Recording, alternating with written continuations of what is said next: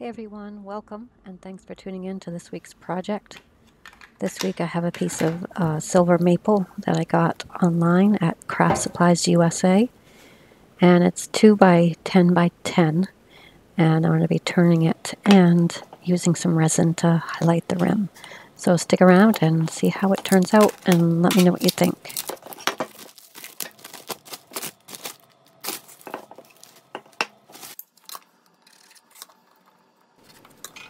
So finding center here before I will be drilling a hole for the woodworm screw and putting it on woodworm screw on the 4-jaw chuck as per usual. And you can see on the corners there that I cut some off to make it turn a little bit faster, a little bit easier.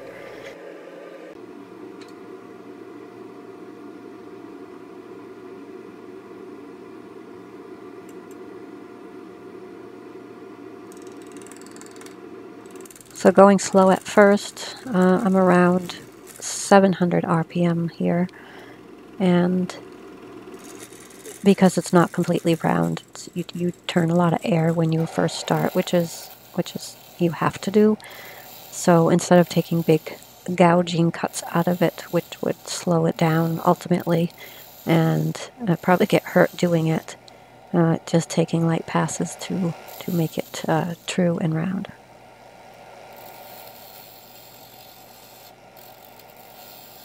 Using the Cutter & Son bowl gouge here. There is a link to all the products I use in the video description if you're interested in checking them out.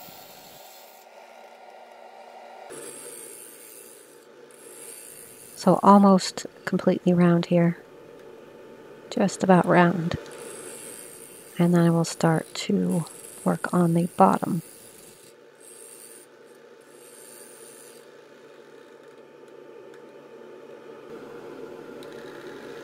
So starting to work on the bottom of the bowl platter, and didn't have my tool rest completely tight, so stopped to fix that, and still with the bowl gouge and making the bottom flat, and starting also to round over the corner a bit.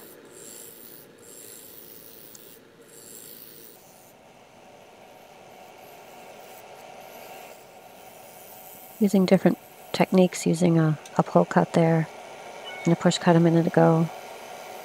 And here's the diamond parting tools to start to make the foot for the mortise. Remove the tailstock at this point so I can make the mortise a little bit easier. Here I am with a skew chisel. I've marked the area of the foot and now removing material so I can start the round over the curve or the OG shape.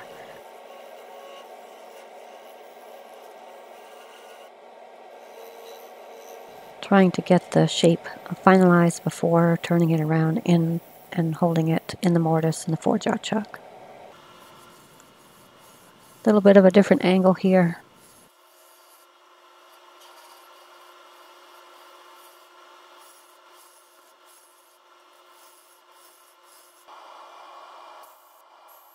Sanding, don't show all the sanding obviously because it would take forever.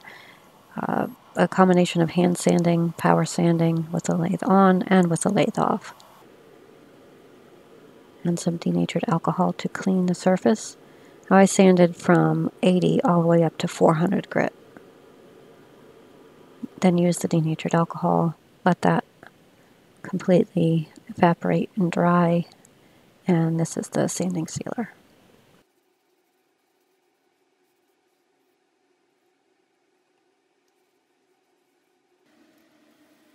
And after the sanding sealer dried, I'm using a Scotch-Brite pad here to denib the surface before starting with the abrasive paste. This is Axe wood-turning paste. If you are interested in trying some, there is a code to get 10% off. If you go to axewoodpaste.com and use code PF10, you'll get 10% off your order. And your order would be the abrasive paste and the polishing paste.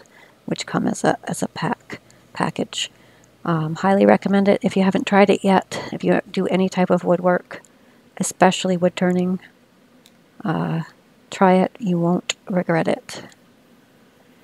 Starting with the polishing paste here.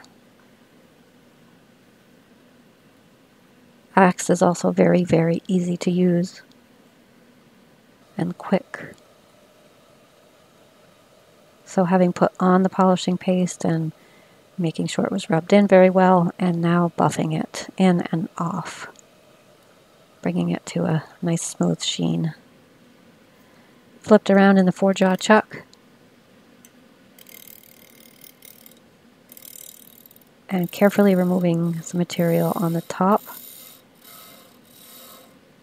flattening it out before starting to shape the rim.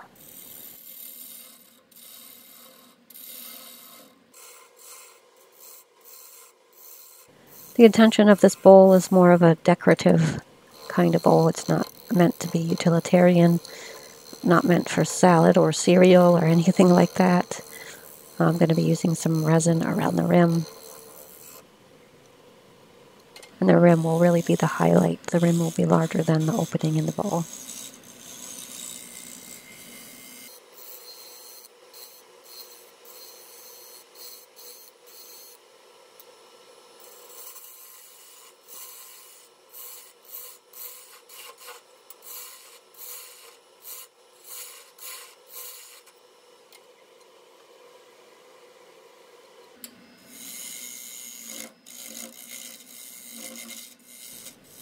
Using the skew chisel here to define where the inside of the bowl is going to be, and the rim where that starts and ends.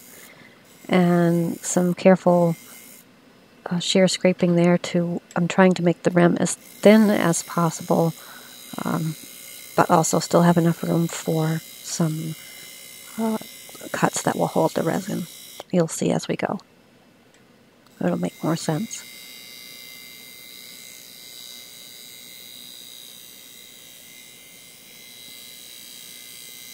So this is the diamond parting tool. I have 2 rings here, and we'll be starting on the 3rd. The 3rd was kind of a delicate one because the rim does get thinner the further out you go, but it worked out in the end. Just had to be very careful.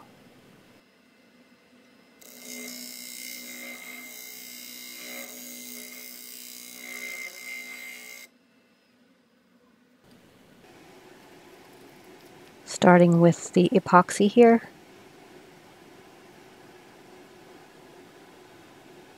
This is Total Boat epoxy, medium hardener.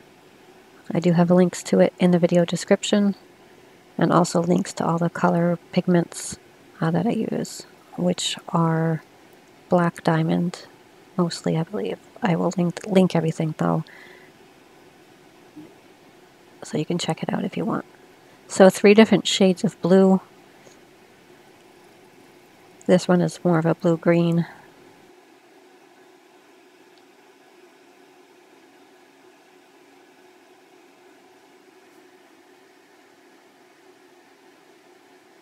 So I let this sit overnight.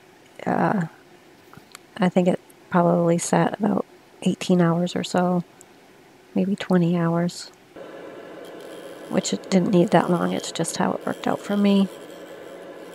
Using a negative rake on an Easy Wood tool here to clean the top of any excess resin, which you can see there was some as it dried.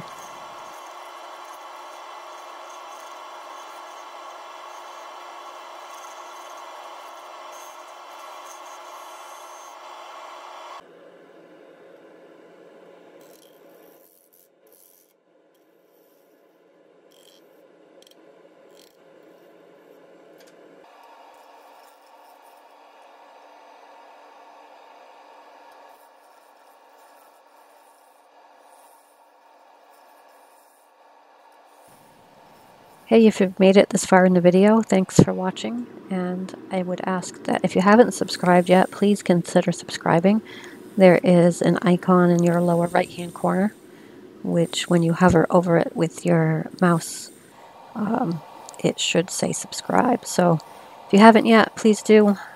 A new video every week. And I got some, well, one or two comments over the last 2 or 3 videos that people commented about ads in the video and that they unsubscribed because they didn't like them. Well, a little bit of explanation about the ads. First, I don't choose what ads are played and when. People that make videos like this, especially on a consistent basis, do have ads. And that's how we're able to keep making videos, because the more people that view the ads, get paid a very, very small amount. Nothing to get rich over, that's for sure, but I monetize the videos because it helps me keep making more videos. Otherwise, I wouldn't be able to do it. So sorry if you don't like the ads. You can always skip them if you don't like them, but obviously it helps me if you watch the video and watch the ads as well. So just wanted to explain that a little bit. And you're going to find ads on any video that puts out, any channel that puts out a video on any consistent basis. So here I'm using the Axe abrasive paste as we did on the outside of the bowl, or the underside. Same process. And the polishing paste.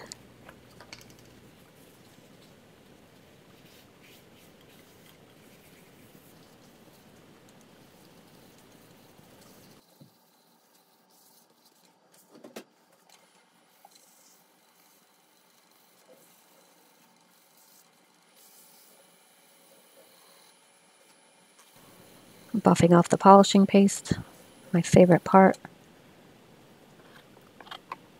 There are some still photos here in a moment or two. So thank you so much for watching. I do appreciate it. Again, click that subscribe button, click the thumbs up button. It really helps me out. And until next week, peace out.